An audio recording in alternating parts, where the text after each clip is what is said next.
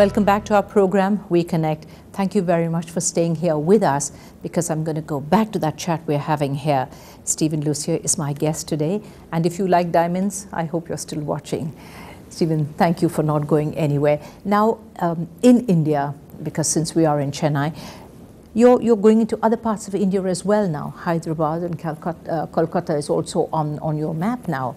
So eventually, do you see all of India being covered like this? You know, I do. Really? Because it's just such a wonderful diamond market. As we've talked about, consumers inherently understand and love jewelry. And as the country increasingly succeeds in global competition, as it's certainly been doing, you know, we think the market will only get bigger. And so, as we say, we've started this year with the Forever Mark in 6 markets. We'll probably double that next year. But you know, we'll keep seeking cities where there are good jewelers who believe they have customers who are interested in Forever Mark, and in the long run we'll be everywhere. How do you single out specific jewelers in a city? I'd like to know what your selection process is. How does it work? Yeah, you know, it's a good question, because what you want to do is to have jewelers who can reach different groups of consumers effectively, rather than just targeting one group. But there is one really common thing, and that is passion for diamonds. Really? The one thing we are, both as a company, but even as individuals, we're just passionate about diamonds. We love looking at them, we love wearing them, we love seeing other people wear them, and we love the people who we do business with, who share that sense of it as a dream. The idea that we're actually lucky enough to be working with things that represent such important moments, important emotions, that people will cherish, they'll pass on for generations to come. We're sort of blessed by having that opportunity. So what we really seek are people who share that view, because when you believe that about a diamond, if you're in the business side of it, then you treat it the right way. Right, but tell me, when you're dealing with the jewelers here, they're not only dealing with diamonds. A lot of the jewelers here mostly are dealing with every kind of stone. So where does this passion come in at the level of the jeweler who's actually selling the diamonds? I really need to draw you out on that. No, but it's so absolutely crucial, because if they just think of this as another money, as money, they're not going to really be partners for us, because selecting diamonds and giving your customers the sense of trust and confidence that it takes for someone to spend what is a lot of money, of their money on something that, how do they understand truly the value? You need to have people who really understand that this is a dream that must be protected. And part of protecting it is making sure that you are trusted by your customers, you deal with them fairly, you deliver value for them, and you help them to select the diamonds that are right for them. We have this sort of saying that and at Forever Mark we've tried hard we say go beyond the 4 C's. So the 4 C's tell you a little bit. Yes. It's quite useful. Most people know about carat weight and cut and clarity and color. But when we select the diamonds, we go beyond that, looking for those things that actually we think set these diamonds out as particularly beautiful. To us, beauty is the key. So when you look at it, you can feel that. But once you've done that, I've seen, and you have a selection, different women will look at different diamonds and say, that's the one for me.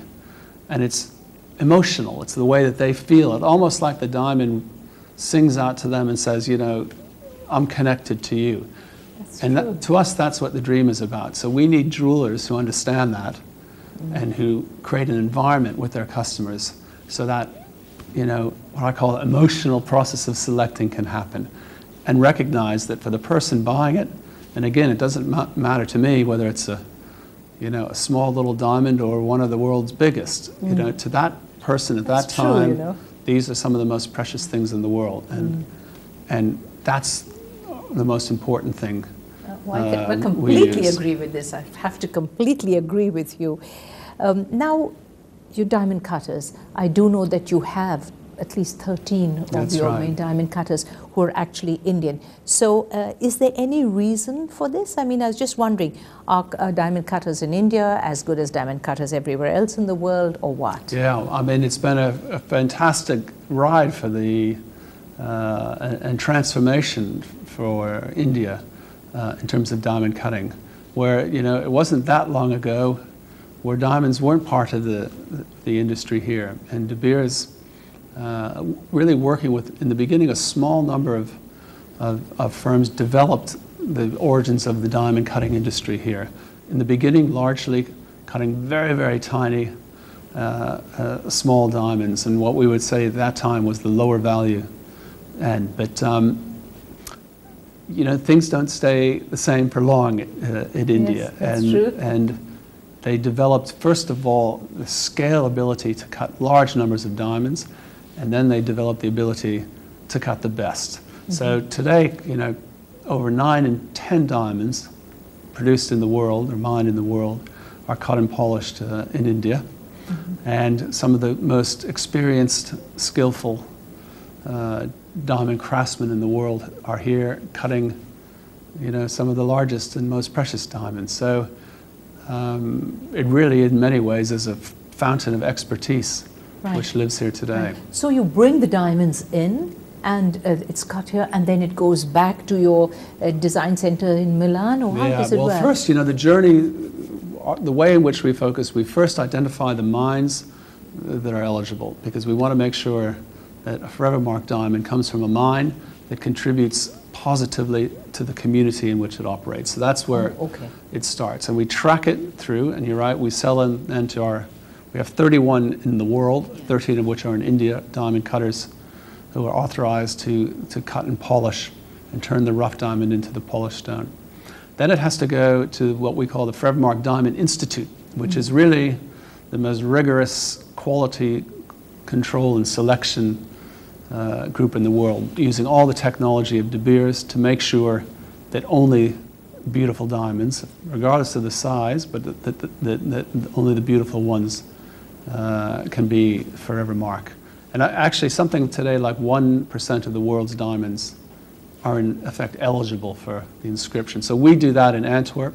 Then they come back to, if they're going to India, and we work then with the jewelers to create, you know, the beautiful designs that those Forever Mark diamonds will sit in. So it's a long process, and it's pretty rigorous, but, you know, again, our goal at the end of it is to make sure that if you own a diamond with the Forever Mark, you know, you're going to be able to be proud all of your life that you have it, and hopefully your grandchildren as well. And great-grandchildren as well. Indeed. Stephen, it's been absolutely fascinating talking with you. I appreciate your time. No, I've enjoyed the conversation. Very, very much Thank indeed. Well, that's all we have time for here on WeConnect. But you don't forget that this is the show. You'll meet interesting people. You'll meet people who are fascinating, people who always have a story to tell us. So you don't forget to keep watching us every single week. And don't forget, next week we'll be right back with you. And until then, you take care. Bye for now.